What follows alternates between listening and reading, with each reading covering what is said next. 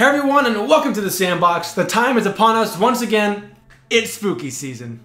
I have some great videos planned for October, and to start it off, I wanted to give you horror veterans out there some films to consider adding into your rotation this year. Now this list is not what is the scariest idea in a horror film like The Thing or The Strangers, and it's not what was the scariest film when it first came out like The Blair Witch Project or Jaws. Those are all scary in their own right, and every person has their own list of fears and films that rattle them to their core.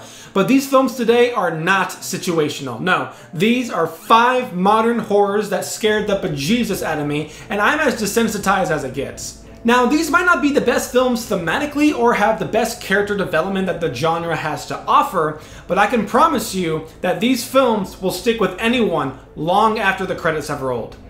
Starting off at number 5 is one of the most tormenting first watches I've ever had, Oculus. Now there's a great chance that you guys have probably seen this one or heard a lot about it already, but this has definitely earned a spot on my list for its brilliant craftsmanship and story.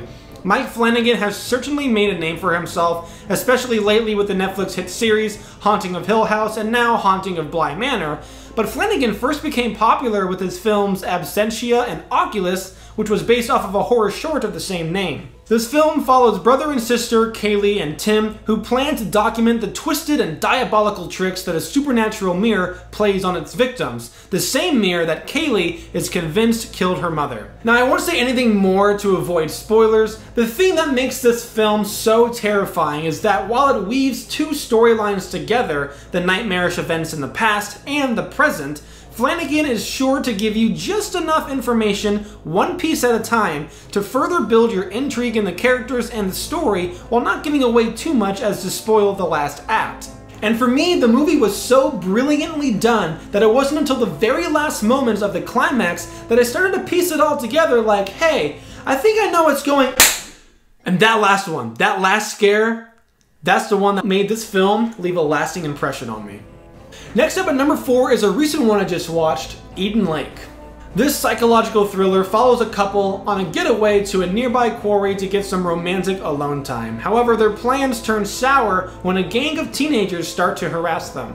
This one is terrifying for 2 main reasons, the first being that the circumstances are entirely in the realm of possibility. The events in this movie are surely far-fetched and very sinister, but there's no supernatural entity at play here, just people being absolute a-holes.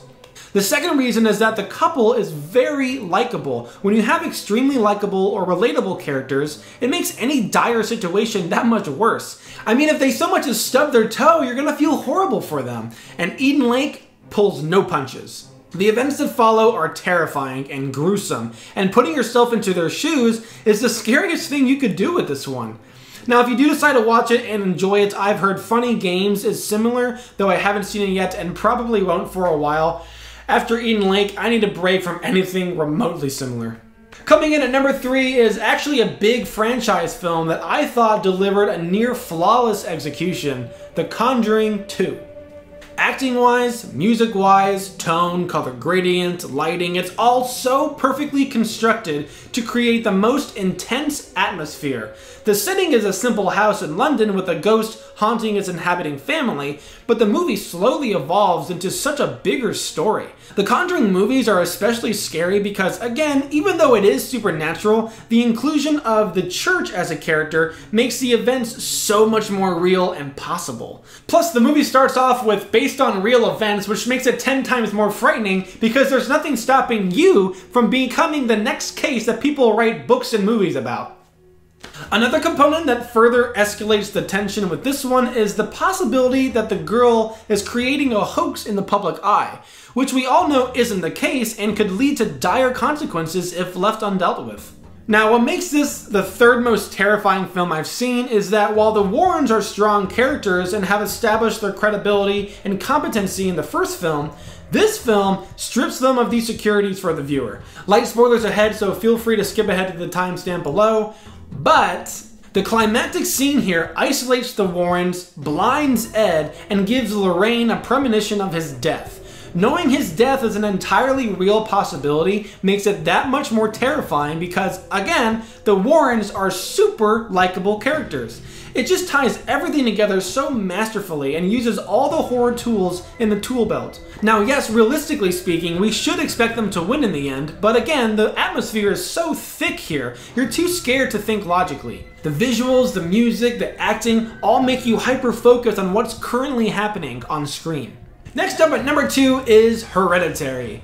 This is another low-budget indie horror that is so gruesome and dark and nerve-wracking that it comes off as more sad than scary at times.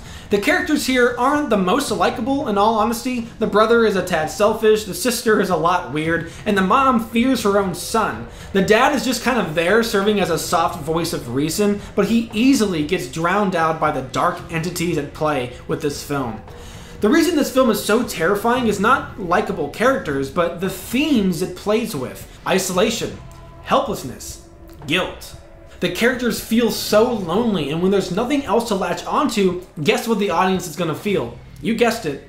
And that's how this film gets under your skin. And once it grabs hold of you, every shocking image, every loud sound, every dissonant note in the soundtrack will rattle you to your core. Before I share my number 1, I wanted to announce that the last video for October will be a ranking video for one of 2 franchises, first one being the Conjuring universe, and the second one being Jurassic Park World franchise. Let me know down in the comments below which one you'd prefer to see. I'll tally up all the comments and likes to decide the winner. But by far the scariest film I've seen and honestly would recommend avoiding has gotta be The Green Inferno. I went into this one having no idea what it was about, so I'll leave that as a possibility for you guys in case you're crazy enough to watch it, so spoilers ahead. This film is about a group of college social activists who plan a trip to the Amazon rainforest. However, their plane crash lands and they're taken captive by a tribe of cannibals. This film pulls no punches, showcasing grotesque and violent acts. It doesn't cut to a character to show their reaction as something horrible happens off screen. No, it makes you watch it yourself and sidelines those reactions. Every scene is a gut punch. It's terrifying. The characters are relatively likable, the tribe's people are creepy looking, and the driving force of hopelessness makes this easily the scariest film I've ever seen. I was a college sophomore when I watched it, and it took me a solid week or 2 to fully recover from the psychological scars that this film inflicted on me. Well, that's my list. If you're crazy enough to watch them, or if you've seen them already, let me know what you thought of them down in the comments below. Thanks again for tuning in. I'll see you all next time. Mwah!